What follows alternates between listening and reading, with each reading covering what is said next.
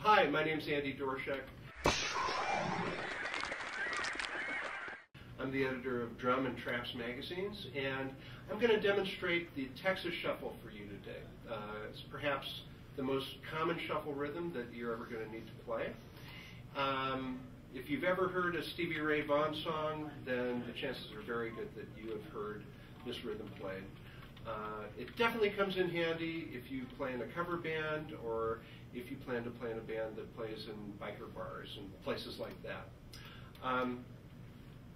Why don't we get started by showing you the basic rhythm, and then we'll break it down piece by piece. Here we go.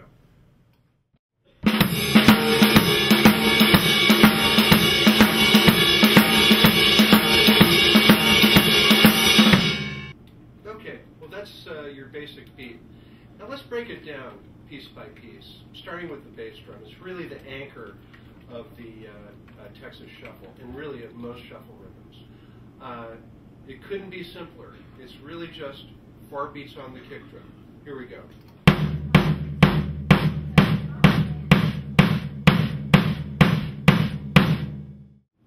Okay, now that you've gotten the 4 on the floor pattern down on the bass drum, let's just add the hi-hat on 2 and 4.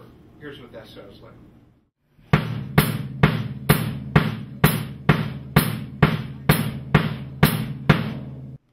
Okay, let's move on from there. That was pretty simple, right? Here's where it gets a little tricky. You want to play a shuffle pattern with your right hand.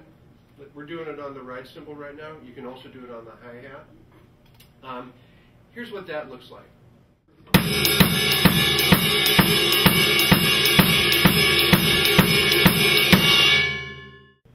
Okay, here's where it gets a little bit tricky. We're going to add the left hand. And this is what throws a lot of drummers off, particularly drummers who are used to playing rock. Many drummers, including a lot of jazz drummers actually, are used to playing backbeats with their left hand while their right hand moves all over the place. But with a Texas Shuffle and with many other shuffles that we're going to look at, the left hand mimics what the right hand's doing with one little twist. It accents the backbeats. Here's what it looks like.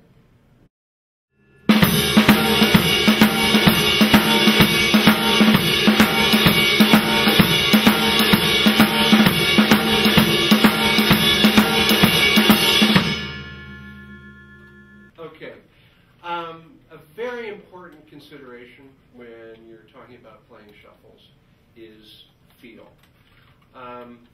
If you're like me, I was a rock drummer originally. You started out by playing rhythms that were very straight feeling 4/4 time, like.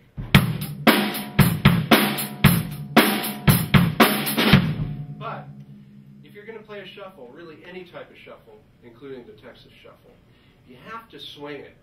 And that's a lot more subtle feel than straight 4/4.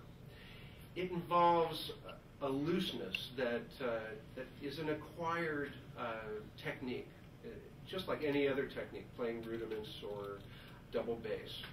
So I'm going to play the Texas Shuffle rhythm with a kind of tight feel and then with a much looser swinging feel. So here's a tight feeling shuffle.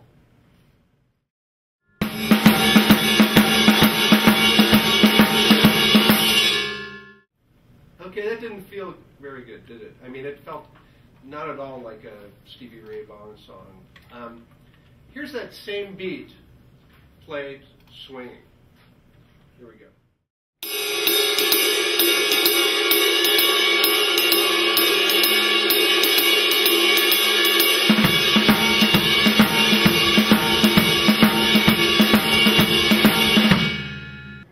So there you go. That's our look at playing a Texas Shuffle. Be sure to come back to drummagazine.com. We're going to take a look at quite a few other types of shuffles too. Thanks.